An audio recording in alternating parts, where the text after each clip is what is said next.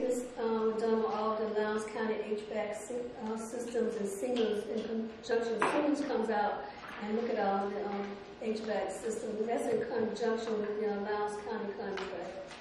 We've had a lot of complaints from the Cutright lawn care services. There are lawn care providers, and I called them to tell them about those complaints, and they promised to do a better job. But if they don't do a better job, we may have to go out and solicit for new grass cutters.